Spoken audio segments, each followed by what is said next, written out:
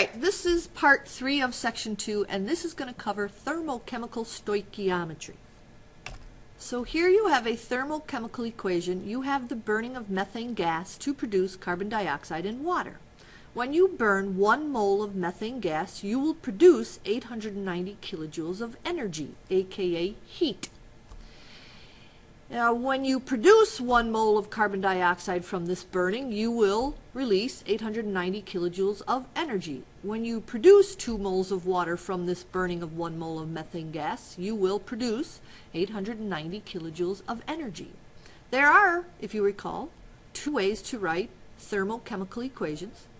The first way is staring you in the face with the delta H, which of course is the enthalpy, which is of course at constant pressure. And the second way to write it is with the energy indicated in the body of the equation. And since energy is being released, you'd place it on the product side. So the more popular way, of course, is this first way. But there is a second way to write thermochemical equations. We're just very familiar with the first one. All right, thermochemical stoichiometry is really relatively easy. So here's the first question. It says how much heat is produced if 2.56 grams of methane is burned in excess oxygen gas. So you're going to start with the 2.56 grams of methane gas. And of course, what do we always do? What's the very first ratio? Anytime we tackle a stoichiometry problem that starts us out in mass, we convert from moles to mass. 16.05 grams of methane is 1 mole. Now, here's the trick with thermochemical equations. From the balanced chemical equation. Hello. Thank you. Thank you. I'm going to leave soon. All right. I'll see you. You two have fun at Manuka. From the balanced chemical equation, it states that 1 mole of methane produces 890 kilojoules. And I don't have 1 mole. Obviously, I have a lot less than 1 mole. So the question's saying, well, how much energy will a lot less than 1 mole produce? So from my balanced equation, 890 kilojoules for every 1 mole of methane gas, plug it into my calculator, and I will find that 142 kilojoules of energy is produced.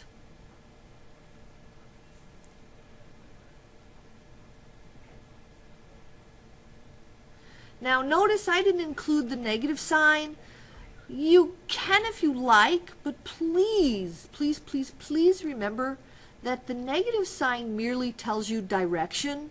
I already know the energy is being produced.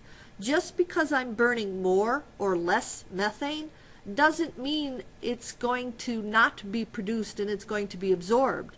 So the fact that the sign of the energy has already been established in the original stoichiometric reaction, you don't necessarily have to include the sign in your answer. I mean, the question asks you how much is being produced.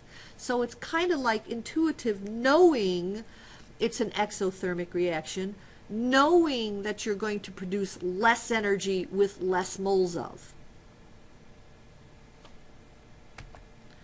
All right, we are going to use the same thermochemical equation written in the same format.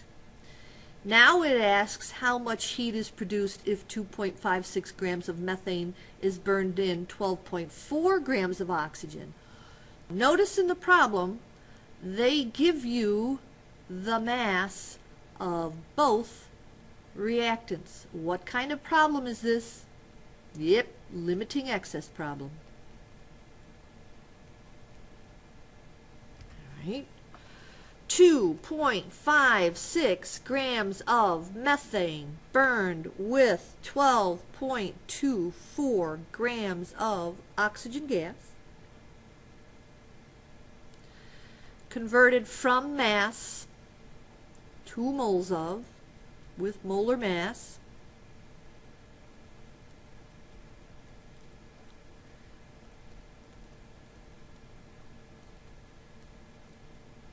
Now, again, from the thermochemical stoichiometry, both of them are producing, because it's an exothermic reaction.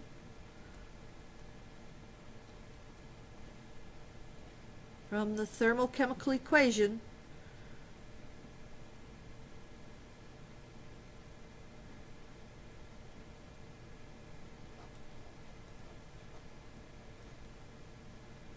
you just read the coefficient for the oxygen gas.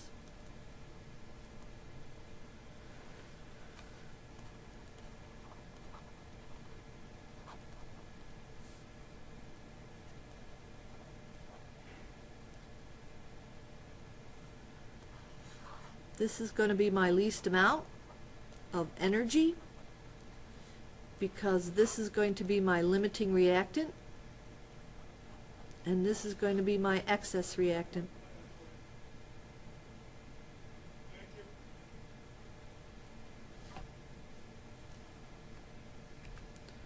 Next type of problem, propane.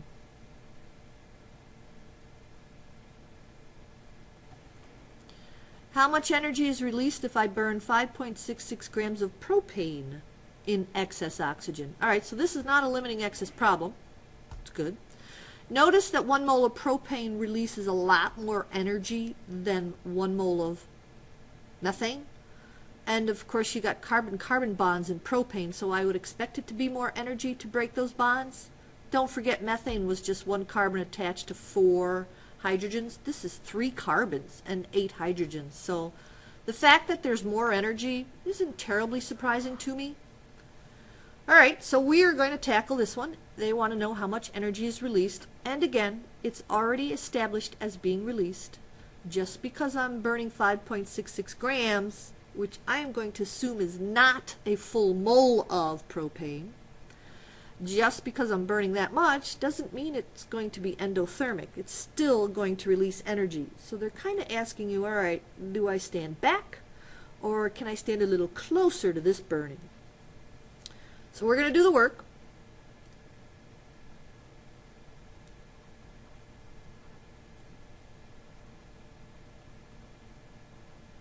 From mass to moles of propane,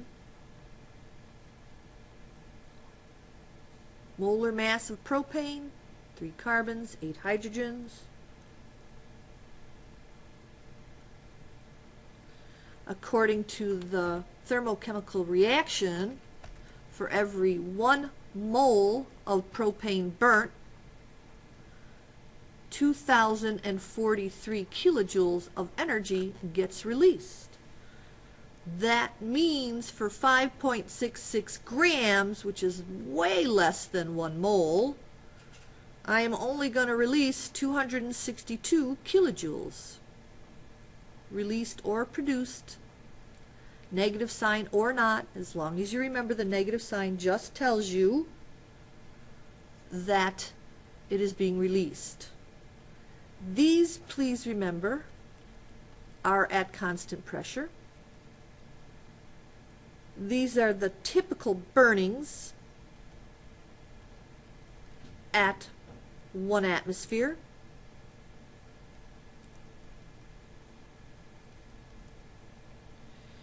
And energy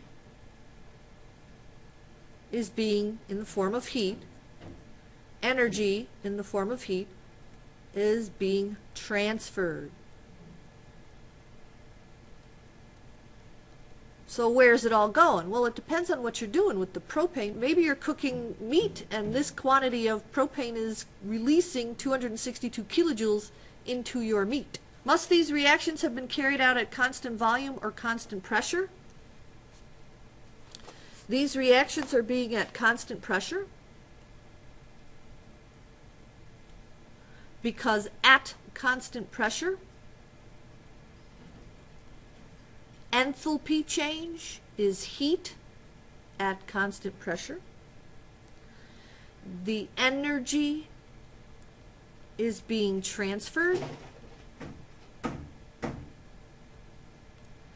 You are burning a certain amount of propane so that that energy that is being released from the propane is going into your hamburger, your hot dog, your meat, whatever. that exact amount being released by the propane is going into your food.